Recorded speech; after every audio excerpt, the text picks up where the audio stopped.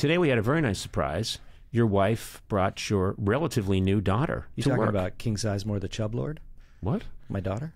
Is that your nickname for her? You always have these strange nicknames that are, it's not like, oh, hi, Winky dear, or here's little Pooh Bear. Your nicknames go on for like 15 minutes. Yeah.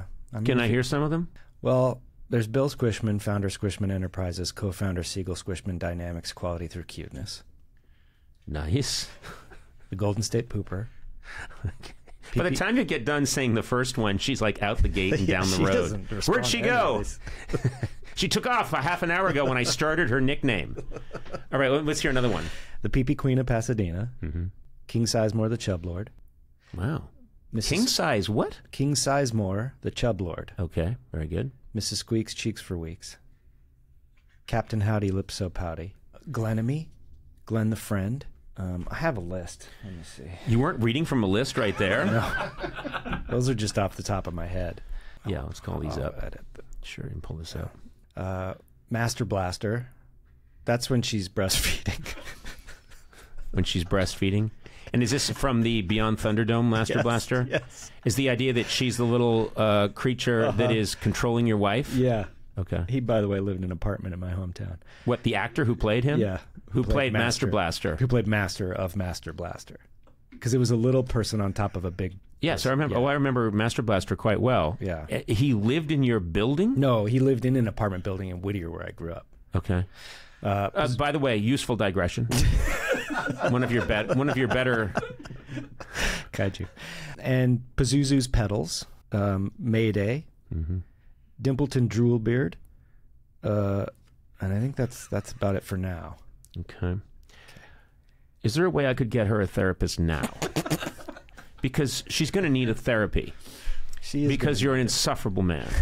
No, I'm sure, yes, you're around going, it's Glenda Goo Goo Gagali. Here comes little Miss Molly. She's jolly, bolly, golly, wally. Write that down. Ollie, bolly, stolly. Write that down. You seem so happy.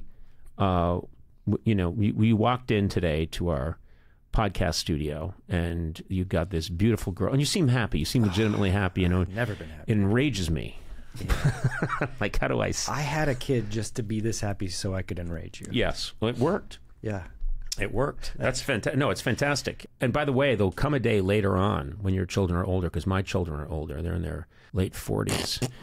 Where they'll come by and they won't be that interested in coming and seeing you at work. I remember when my kids would come and visit me as little, I'd bring my daughter to work when I was at Rockefeller Center doing the late night show. And I remember just her looking at all the cameras and thinking, this is so amazing. And now it would just all get an eye roll. Really? All of this, yeah. Everything I do. That's going to break my heart.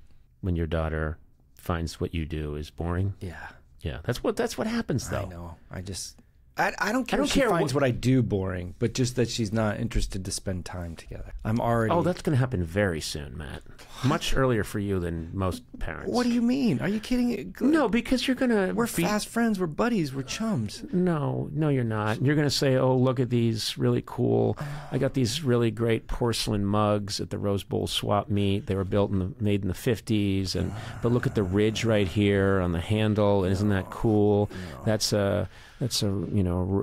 a Wright, Russell Wright made these, and they're made of, and you'll just go on and on about this board game that you found. It's really cool, and it's got Eisenhower in it, and you got another year with your daughter where she's really enjoying her time with you. I think the minute she can decipher these ridiculous nicknames, you're over. Well, they're indecipherable, so we're good.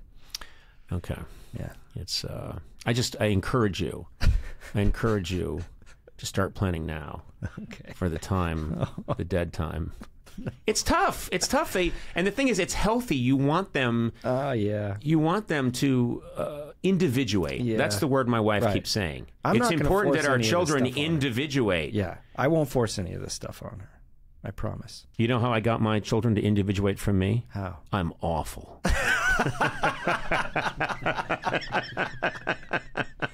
It's a little method I came up with called being awful. I'm taking notes. I'm learning. They're very happy to leave the nest when Papa is an awful, awful man.